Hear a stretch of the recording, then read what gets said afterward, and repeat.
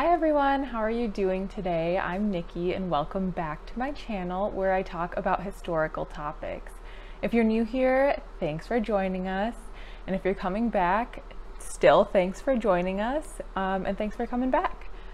So today we're going to be talking about Sacagawea.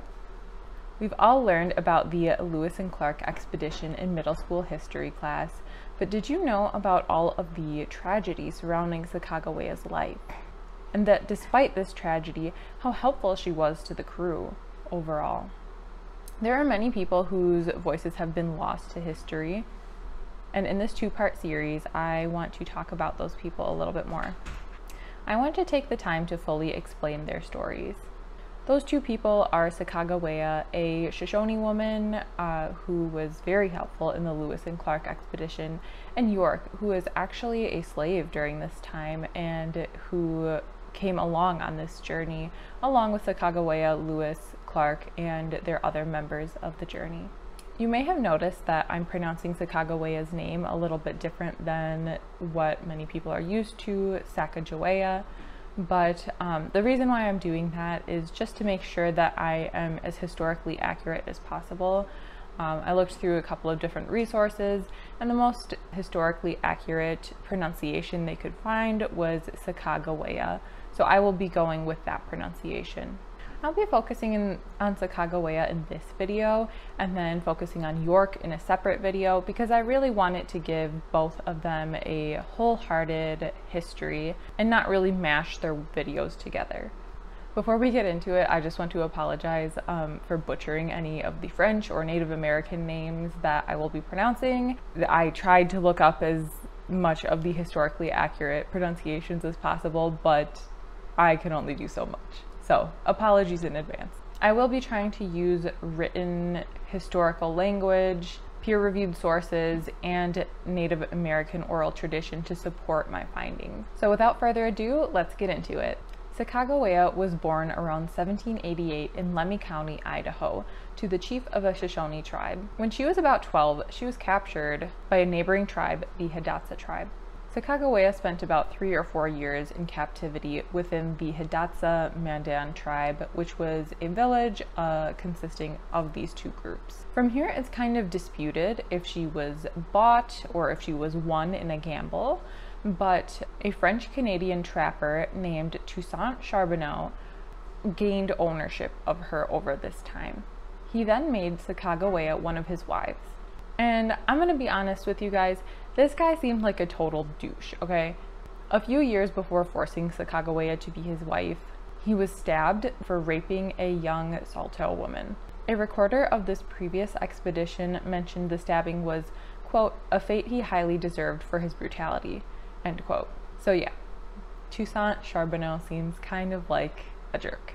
Around the same time that Sacagawea and Toussaint were getting together, President Thomas Jefferson had bought the Louisiana Purchase, and he needed some brave young people to explore the new territory. He appointed his secretary, Meriwether Lewis, as the head of the Corps of Discovery, whose mission was to create maps of the territory and maybe hopefully find the Northwest Passage. For anyone who doesn't know, the Northwest Passage is a waterway connecting the Pacific and Atlantic Oceans, and if it was discovered, it would be really great for trade and more exploration and probably some more colonialism. Yikes. So Lewis needs a co-captain at this point for this huge expedition, right? And he picks his friend and fellow military peer, William Clark. Together they gather about 40 U.S. Army and civilian recruits. Clark and some of the members head out from Camp Dubois, Illinois on May 14, 1804, and they meet up with Lewis and the remaining recruits in St. Louis, Missouri. After they all finally met up, Lewis and Clark and the members traveled about 6 months until they made it to the Hidatsa Mandan settlement where Sacagawea and Toussaint were. The group decided to stay in the settlement over the winter to kind of wait out the cold and kind of recover before moving on with their journey. Lewis and Clark at this point realized that they would need a Shoshone interpreter in order to buy horses in the future when they were trying to pass through the Bitterroot Mountains. Since Toussaint spoke French and Hidatsa and Sacagawea spoke Shoshone and Hidatsa, they were able to kind of speak with one another throughout a chain of translation. So it was a little tedious at times, but at least they were able to sort of understand the idea that everybody was trying to get across. And it was very helpful in the future when they were able to understand Shoshone language. All while this planning was going on, Sacagawea was about 6 months pregnant. And about 2 months before they set out on their journey, she gave birth to a little baby boy named Jean-Baptiste Charbonneau. Clark actually nicknamed him Pomp. So from here on out, I'm just gonna call him Little Pomp because that's the cutest nickname ever. In April, the gang headed out to Fort Medan using these little boats called pirogues. These boats actually had to be pulled against current at times, or even like pulled over riverbanks. So it wasn't like they were, you know, just hanging out on a little speedboat. They were doing a lot of physical activity to try and get these boats throughout, you know, shallow and deeper waters. In May of 1805, Charbonneau and Sacagawea's boat was actually hit by a squall, which is kind of like a localized storm, and it threatened to capsize their boat. So they were kind of shaking around. It was made a little worse by the fact that Toussaint was panicking a little bit, and at one point some of the documents and journals that they had in the boat fell out. Sacagawea was very quick to think on her feet, and she jumped in the water, grabbed all of the stuff out, and saved it, which she was revered for by the rest of the team. Now, it's important to understand that if these documents were lost, it would have pretty much permanently destroyed some of the historical context that we have for this expedition. So some of the things that were revived from the water were actually some of Lewis's notebooks and journals documenting all of the expedition. So these documents would have been lost if it wasn't for her quick thinking. By this point, the rest of the crew really hated Charbonneau. He was pretty incompetent with a boat, and he was frequently hitting both of his wives, Sacagawea and his other wife, Otter Woman. And the crew had also heard about his brutal rape that I had mentioned earlier. So nobody really liked him at this point. However, it seemed by this point that Sacagawea was actually boosting morale for the rest of the group, especially after she was able to interpret for some of the Shoshone tribesmen that they encountered throughout their journey. The group ran into a Shoshone tribe in August of 1808, and Sacagawea was actually able to help out and interpret all of the interactions with these folks. Coincidentally, Sacagawea actually had family as part of this tribe, and the chief was actually her brother. This seemed to be the first time that Sacagawea had expressed a lot of emotion from the understanding of Lewis and Clark. And one of the recorders, Nicholas Biddle, wrote that when Sacagawea first saw someone she recognized, she, quote, began to dance and show every mark of the most extravagant joy, end quote. She hasn't seen her brother by this point, but Lewis and Clark wanted to have a discussion with the chief, and they asked Sacagawea to be their interpreter for the interaction. So when her brother walked into the tent, she instantly recognized him. She, quote, instantly jumped up and ran and embraced him, throwing over him her blanket and weeping profusely, end quote. This is such a beautiful description of their reunion to me, because I just really couldn't even imagine what kind of hardship she had to go through.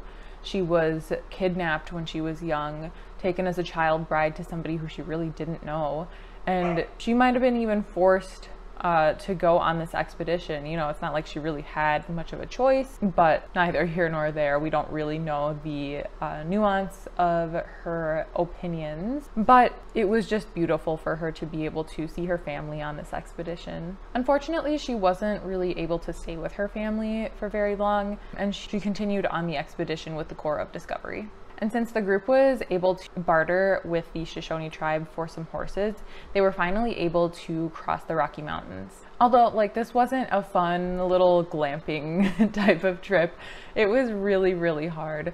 So this group was actually reduced to eating tallow candles because of how difficult it was to come across food at certain points. When they finally made it out of the harsh climate, there were actually some camas roots that Sacagawea was able to forage for. And the camas roots are kind of like these little onion things. So she was able to cook those up, forage for them, and that also boosted some morale. In November of 1805, the group ran into another tribe who wanted to trade with them. One of the men of this other group was wearing a cloak made of otter skin, And Lewis and Clark thought it would be a wonderful gift for President Thomas Jefferson when they came back from their expedition. Unfortunately, they didn't have enough tradable goods to get the cloak, and so they were a little bit sad about that. But the tribesman who was wearing the otterskin cloak kind of looked around and he was like, "Hey, I see that belt on that girl.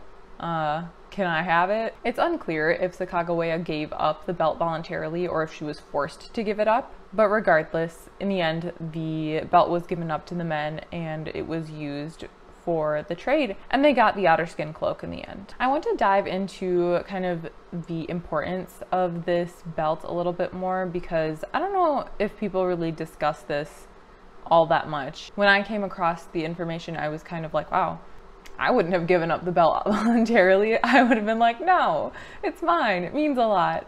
So there was a lot of importance behind it. So of course, many people thought that this was a very kind gesture from Sacagawea to offer up her belt. But if she was forced to give it up, it just makes this story even more tragic to me. So while Sacagawea was in captivity within the Hidatsa and Mandan settlement, she must have gained favor with the older women and more influential women of this society, because they would have presented her with this belt. And these belts were only given to the hardworking and sensible women of the tribe. She must have been seen as very well-grounded for her age, especially for her to be given this kind of important belt. So this belt must have meant a lot to her, because it was earned in a place where she didn't really know who the people were, and she'd only been there for a short amount of time. Regardless of if she gave up the belt voluntarily or not, at the end of the day, she was compensated for giving it up. So at least there was that. So this closed out the journey of the expedition, and on September 23rd, 1805, their over 8,000-mile journey had come to an end. After the expedition, Clark had offered to set up Charbonneau and Sacagawea in St. Louis, Missouri, but they refused for a couple of years. After a few more years of living with the Hidatsa Mandan tribe, Sacagawea and Toussaint did take up Clark on his offer, because they did want to get little Pomp educated. And in 1812, the couple actually went on to have a daughter named Lizette. I think it's worth noting that Sacagawea's presence overall at the expedition was really a calming presence. She had a lot of indirect effects on the expedition, I think, by being more of a calming presence to the people who they came across.